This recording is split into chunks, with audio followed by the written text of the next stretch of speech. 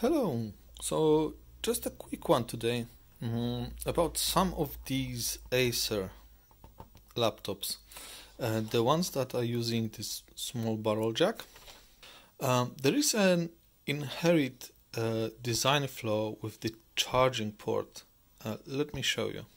The situation is that the laptop works fine on the battery.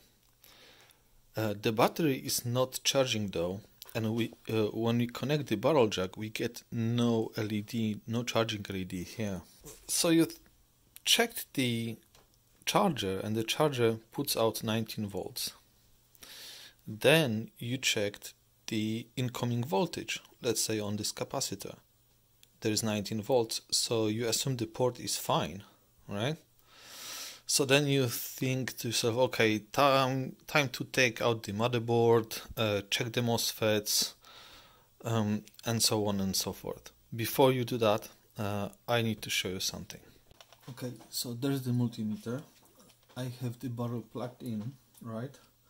So I come here as for ground, I come here as the plus, and we can see 19.3 volts is coming in. This one, the lines that you can see there, right? This one shows ground, which is correct. This one shows voltage. It can be varied from like 3 volts to 9 volts. Whatever you see there, it's not correct. This small thing here is a sensing pin. When you plug the barrel jack, this should be grounded. It tells the laptop to start charging when this pin is grounded by the barrel jack. So we know the fault. The fault is the port, right? So what do you do now? Do you replace the port?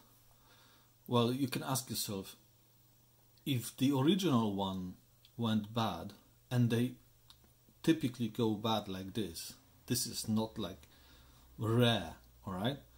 So the lesser quality replacement port, how fast it will go bad if you change it? Like 20 times it will be fine for charging, 40 times, 60 times? It will fail. So there is no point keeping the sensing circuitry in place. What you want to do is ground the sensing pin forever. Is it a good repair? Yes. Is the repair you want? Yes. Is it dodgy? Also yes. But will the laptop work normally from now on? Yes, as well. So I don't see why you wouldn't do that. If you know just changing the port will resolve the situation for just a little while for the owner of this machine.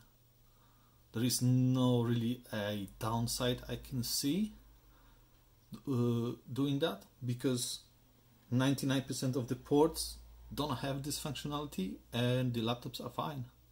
So let's just do that. So that's how I do it. I don't know if you can see that.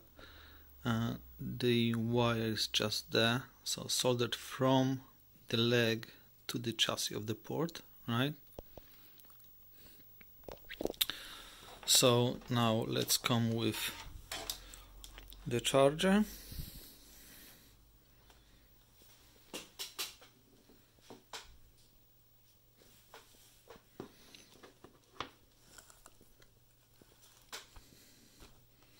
Oh, I'm not connected, sorry. Let's connect the battery. Oh, maybe first the CMOS battery.